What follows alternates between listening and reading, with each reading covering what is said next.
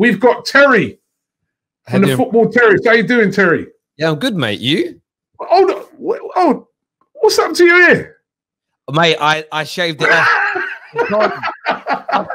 I was fighting the hairline for about 3 or 4 years, and then yeah, I just thought, you know what? I was at home. It was looking terrible, brothers. Like microphone hair. I look like one of those horrible, scummy, like council kids that I grew up with. And then I was like, I'm quite liking it though. Do you know, it's nice, the freedom. I don't have to do it in the morning. I don't have to worry about what it looks like. It's good, mate. So you have joined the club. It actually suits you. At first, I was thinking, who's that? That ain't Terry. I went for the Freddie Ljungberg look is what I went for, but the recent Freddie Ljungberg look. I'm not the one with the ring. Yeah. How's it going, bro? How's things been? Do you know what? It's tough, isn't it? I think it's tough for everyone, but it's about putting life into perspective. Really, you know, my family are all healthy. My work's still continuing. You know, I live quite rurally, so there's a lot I can go out for walks, you know, running. So I've got it really good compared to loads of people. So no complaints from me for being locked in for 5 weeks. How about yourself? Oh, it's terrible. Listen, I'm the same as you. Listen, I'm a person that I always try and look for the positives, and you know, the positives is that we're all in good health and we're safe. And like I keep saying, since we've been doing this stream, we ain't got to go out there and face this thing day in, day out. There's people doing it on our behalf, and that's the whole point of doing this stream today. So you know, yeah, I'm positive. I'm positive. I do miss the football. I know you as a big Manchester United fan, and also a big football fan, because you do your thing every week commentating on football in general. You must be missing it as badly as I'm missing it. But yeah, we do miss the football, but right now there's some things more important than that. Yeah, of course, absolutely. And I think in terms of the NHS and all the other key workers, the bus drivers, I mean, I've been to the supermarket a few times, and I look at the cashiers and just think they're not risking their lives in the same way as the nurses, but they're still serving people face to face every day. I don't want to do that, and I'm in a very fortunate position where I don't. So everyone who's keeping this country ticking over right now, they've just done such an amazing job. And I'm someone who's so proud of the NHS. I remember during the London 2012 opening ceremony, where Danny Boyle celebrated it there, and I feel my friends were a little bit younger, they didn't quite get why. And I said, look, there'll be an incident at some point in the future where we realize how great the NHS is. And all I hope that happens after this is that the government, you know, I don't really like getting political, they pump more money in, more units, more nurses, more hospitals, because you just want to be prepared better the next time something like this happens. And, you know, it could happen again. Who knows? Oh God, please not, please not, yeah, man. I hope not, but you know, you've got like a nightmare at the moment. It really is like a nightmare at the moment. But listen, it is what it is. It's a situation that we're in. Terry, as I said, big Manchester United fan. United, have they turned the corner? Mate, do you know what's been really nice about this period? I've had time to reflect, and I made some content. I didn't release it because I embarrassed myself. Some of my reactions to our losses and draws earlier on in the season, where I'm scathing at Ollie. And for me, I think we have. I think that I couldn't see the wood for the trees. Better quality players, better attitude. Bruno has almost been that catalyst from an attacking point of view. And those last 10, 11 games before the season finished, we just looked a completely different outfit. We only conceded 2 goals, and they were goalkeeping mistakes. Second best defensive in Europe in relation to clean sheets. So I think there has been a corner turn, and there are big signs. Guillaume Balaguer coming out, thinks Pogba's going to sign. Fabrizio Romano thinks we're going to get Sancho. And I hope these things happen as a Man United. I'm just laughing at this comment here. The guy said, he goes, Terry lost his hair because Jadon Sancho ain't going to United. You know what? I had a thick head of hair when Fergie retired, and now it's gone. So I might sue Man United for for being follically challenged. But yeah, I hope so. I hope that happens, because for me, my overarching thought is this on it. I don't know yet whether Ollie's a good enough manager to make us Premier League champions or Champions League winners again. I don't know. The jury's out if he's a good enough coach. I still think we need him for another 12 to 18 months to settle the ship and to reinstill the culture we need. And we got some massive news this week, the best news since Fergie retired, that Woodward and Matt Judge, who they're brilliant commercially, are no longer involved in football making decisions around buying players and haven't been since the summer. And that's why all of our signings, including the guy everybody laughed at on deadline day in Igalo, have all been, relatively speaking, successful. So I just want to keep this ship moving in this direction. No changing of management in the summer. Don't rock the boat. You know, bird in the hand is worth two in the bush kind of thing. But yeah, I'm feeling really positive. That's why I'm desperate. I know a lot of Man United fans want the season cancelled and voided because get one over on Liverpool. For me personally, I'm desperate for it to come back because we were on a really good run. And I think with Rashi coming back and Pogba coming back into this team, we could make top four and we could win a trophy. And that's more important to me than seeing Liverpool having a title, for me, wrongfully taken away from them. Does Pogba really want to stay, or is it just because of all what's gone on?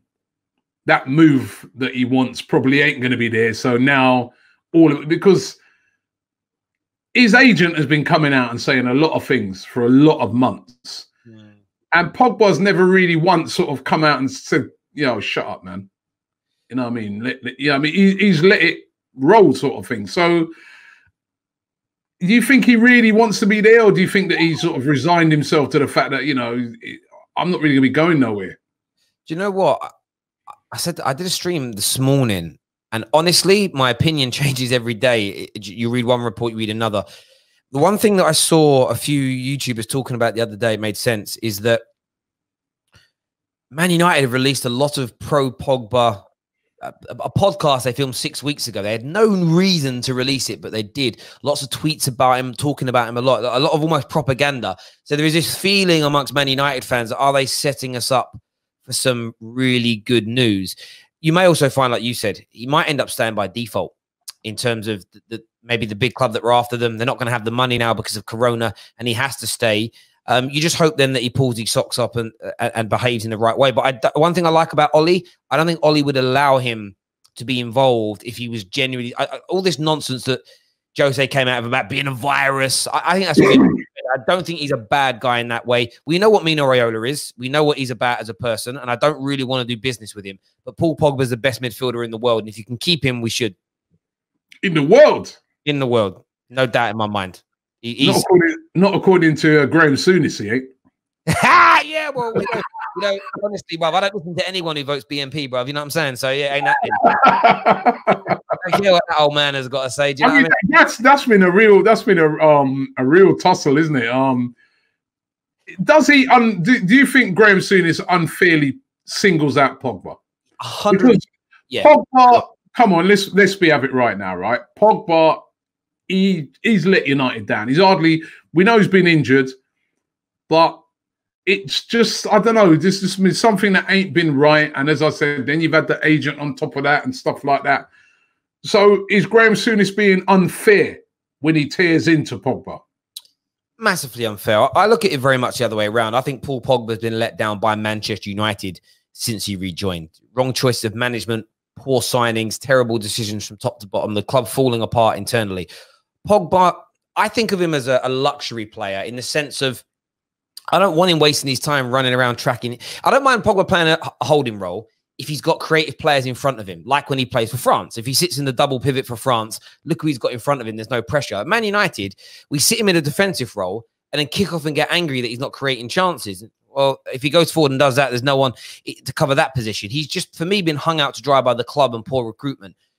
I'm excited to see him suddenly in the team with Fred playing brilliantly, with the maestro Bruno Fernandes, who has just been sensational since he joined. I think he's, in the last 18 months, he has a 95% ratio of goal contributions to games across both leagues. Phenomenal.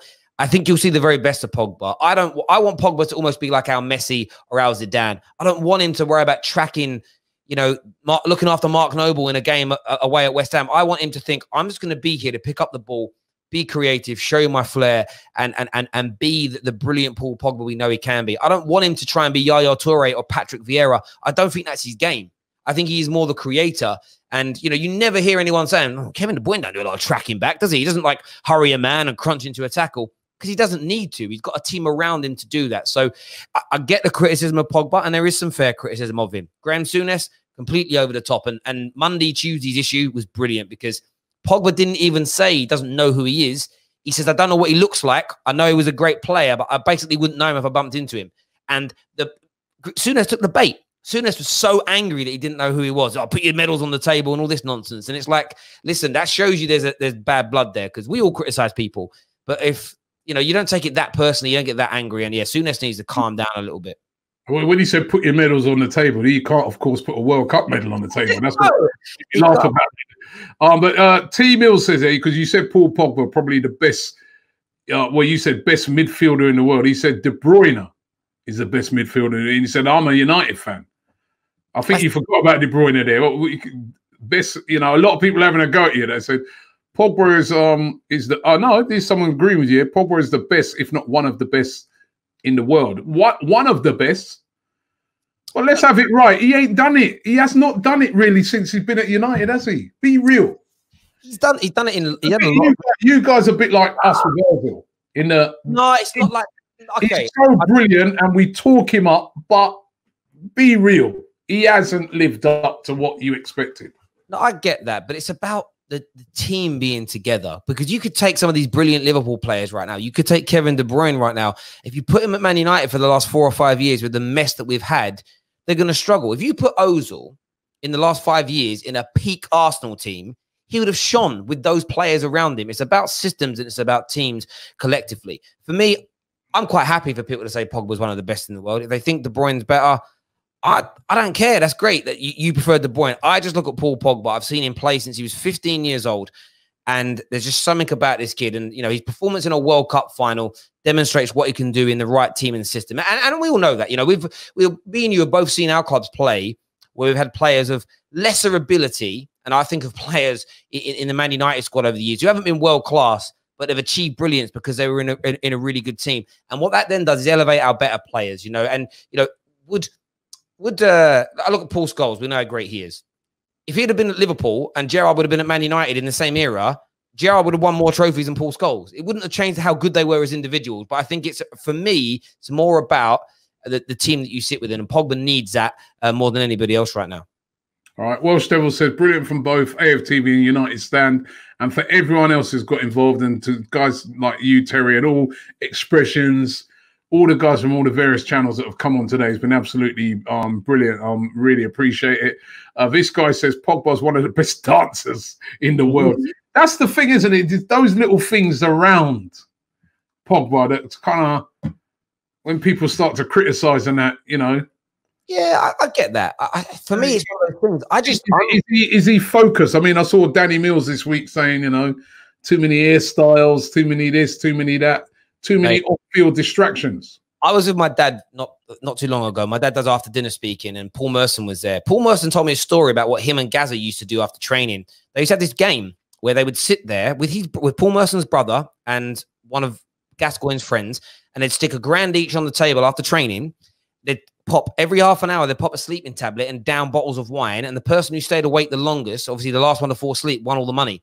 That's what that generation were doing in between games. For me, I'd much rather Pogba dance on Instagram than go to a bookies and put on bets, be drinking, be out chasing girls. You know, Pogba doesn't drink alcohol, doesn't eat bad foods, doesn't get involved in any kind of shenanigans. Like, for me, dancing and dyeing your hair, these things are minor. When you think of Firmino at Liverpool caught drink driving, like what Ryan Giggs was doing his whole career, he was definitely distracted, like hiding things from his brother and wife. Do you know what I mean? Like, I just don't pay any of that sort of stuff real attention, mate. I think Pogba's focused. I think he wants to play. Just needs that team around him, bro. So this guy said, Graham Souness, the point he's making, that Pogba's not prepared to do any of the dirty work. Yeah, but Lionel Messi, I don't remember Zidane doing much dirty work. When I think about Man United, Cristiano Ronaldo didn't do anything dirty. And I know they're different positions, but it's that case of every team has someone like that who's not there to be a grinder and a work hard. I remember Thierry Henry, when he first became a pundit, kicking off about Wayne Rooney. And he said, what frustrates him about Rooney is Rooney spends all game running around, wasting his energy. And then when he gets a chance in the 80th minute, he's knackered. He says, you just want to reserve it. And it was like, what do you mean? He said, well, I didn't go around doing that. I played in this part of the pitch. I waited and I reserved my energy for my attacking parts of the game. You know, Thierry Henry weren't tracking man back, doing this, doing that. And I think that's where we need to not judge Pogba. I think because Pogba's really tall and he resembles maybe a Patrick Vieira type figure, he needs to play like Vieira. He's not. If he was smaller, shorter, they would say, oh, no, he's a creative guy. It's fine. If he looked more like David Silva than Patrick Vieira, I think people would view it different. It's like Lukaku. Everyone thought he was going to be this great target man because he was big. He had his first touch was a pass. But because he was tall and big, nobody looks at him as a baller. Doing all right now, though. He's doing all right at Inter. He's scoring the goals. Honestly, I wouldn't take him back for free. He can't play the football we want. Mason Greenwood over him every day of the week. Okay, let me just, before you go, I'm going to ask you a couple of questions. Your player of the season so far? Oh, I would go with Firmino. Firmino. Okay, all right, interesting. Flop of the season so far? Ndombele. Some people did say Pogba earlier. Yeah, he'd been injured. For me, Ndombele has to be. He come in, everyone was buzzing and gutted that their club didn't sign him. He's been awful, and he's got. I was listening to expressions. He blamed on a toothache? You know what? When I heard him say that, I thought that Ty blaming the rain that time. Yeah, right. But blaming the toothache, then I'll tell you, man, that was oh my god. Yeah, I noticed you didn't mention Lingard though. I wouldn't say Lingard's a flop. Lingard's doing what I've expected of him. He is, again, I look at him as like a different position, but you remember David May at Man United, right? He's there, he's backup. The problem is United have been so bad in the last 5 years, he's become a first teamer. Like, Lingard's just doing what Lingard does. I mean, I genuinely hope you guys don't sign him like I saw you were linked to him. That would just be the craziest. Like, can you imagine? No, thanks. No, thanks. I like his character, but I think he's having a tough time. I think he's better than what he's done this season, but nah. Listen, Terry, appreciate you coming on, mate. Really, really appreciate it. Just before you go there, tell everybody about your channel. Yeah, if you want to come over and check us out, we're the Football Terrace. The only one named that. We cover all the top 6 teams in the Premier League. Just launched their own Arsenal podcast actually this week, so I'll reach out, mate. Nice to get you on there at some stage. To come across and do that. But tonight, most important thing, keep watching AFTV. Watch the United Stand, biggest and the best, the pioneers of what we all do. So big shout to you guys for doing what you're doing for the NHS. Everyone dig deep, give as much as you can, and thanks for having me on. It means the world to me. Thank you. The coronavirus has not just affected the world of football, but has affected everybody. But you know what? We can defeat it. If you're displaying any of the symptoms, always make sure that you self-isolate. I know it's a terrible time, but we will defeat the coronavirus. We will be back.